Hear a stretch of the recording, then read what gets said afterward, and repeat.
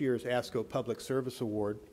Dr. Pazdur is here to discuss several forward-looking and important advances in drug review and approval. Rick?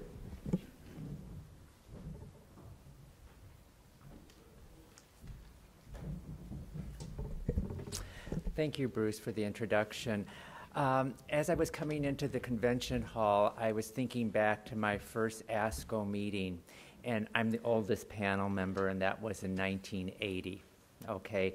ASCO was a very different organization at that time. In fact, the convention was held in a single hotel, believe it or not. I practiced here, or I did my training here in Chicago. I'm a Chicago native, so I welcome you to the city. But oncology in Chicago was a tremendously different paradigm from what it is now. There was only a handful of medical oncologists. In fact, the medical school that I graduated at, Loyola, I was listening to a lecture I remember very vividly, and the lecturer, the pharmacology lecturer, said, "We are very blessed to have a medical oncologist, a single medical oncologist on staff in 1980. Now they have well over 40 or 50 in a large cancer center." So the field of oncology has changed tremendously. And I wanted to share with you some of the changing paradigms in really oncology drug development and drug regulation that has occurred over that period of time. Here's a list of drugs that were approved in 2011, 2012, and 2013. And the reasons why I'm showing this is to just say drug development in oncology is alive and well. In 2012, 14 new molecular entities were approved, and these included new molecular entities and new biologics.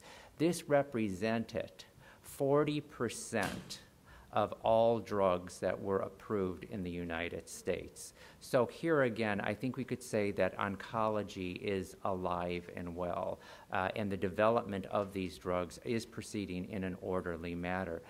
Are we ready to claim victory? Of course we're not. There's tremendous needs for improvement.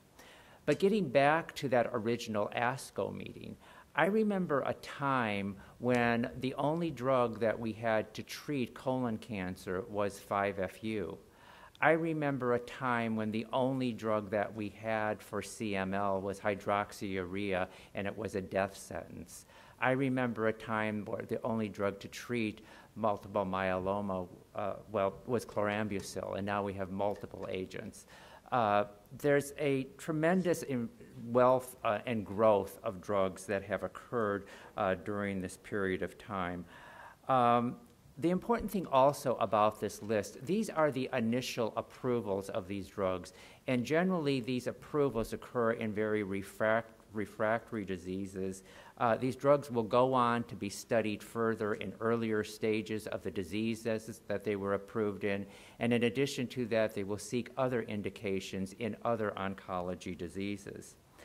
The major obstacles to oncology drug approvals and the major obstacles to the development of drugs in oncology has been the demonstration of efficacy. Our drugs have a unique toxicity and risk benefit that is not shared by other therapeutic areas in the agency. But since we are dealing with life-threatening disease, we have a much greater tolerance toward a different safety profile and a different risk-benefit profile. But here again, the major hurdle for most oncology drugs that we've seen over this 30-year period of time has been the demonstration of efficacy. With a more thorough understanding of the diseases and matching the drugs to these diseases, we have witnessed advances. And behind these numbers, I want to illustrate some specific examples that are demonstrated on this slide. As I mentioned before, melanoma 30 years ago basically had no disease. In fact, 10 years ago had no drugs. 10 years ago, it had no drugs. And just this past week, on Wednesday, we approved 2 drugs for the treatment of melanoma. And this was the these two approvals represented 4 new drugs that were approved in the last 2 years. We've seen activities in common diseases such as prostate cancer, breast cancer, lung cancer, defining these diseases more accurately with molecular subtyping both on HER2 new status in breast cancers with the approval of pertuzumab and TDM1 or adotrastuzumab emantocine. We've seen lung cancer basically be redefined by molecular subtypes. We've seen diseases that had no drugs or very little therapeutic activity have drugs approved in it, such as myelofibrosis. We've seen activity in drugs such as Hodgkin's lymphoma, where there hasn't been any really intense new drugs approved with until the approval of brentuximab.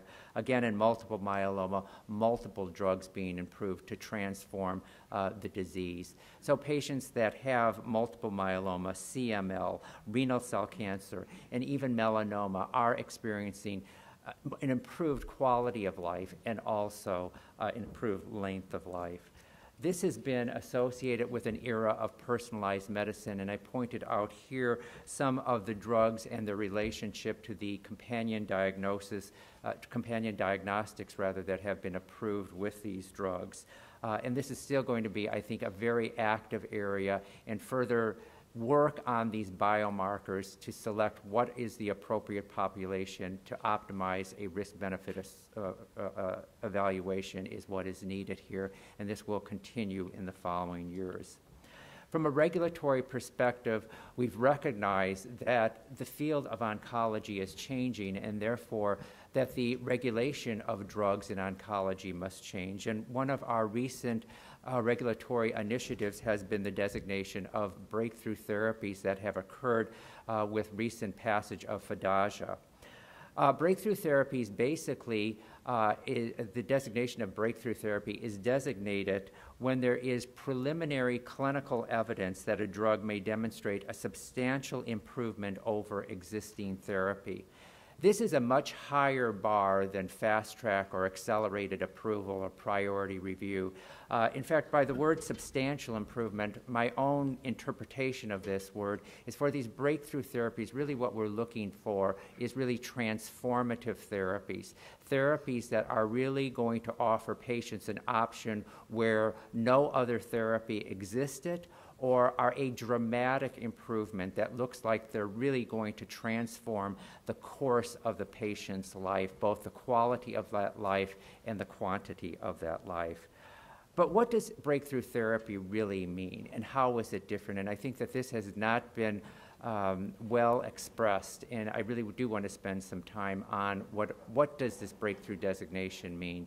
Well, what does it mean? It really means that the agency is going to spend a considerable amount of time working with sponsors in a very iterative fashion to really accelerate the drug development, to work with the sponsor on a step-by-step and sometimes on a monthly basis with teleconference and improved communication to ensure that the package that is submitted will be able to be expedited in the review system, that patients in randomized studies that are randomized to a control arm will be minimized if there is really preliminary evidence that the drug that is being investigated truly represents a breakthrough in that disease. So it's really a different pattern and a different really communication structure and working relationship with the sponsor.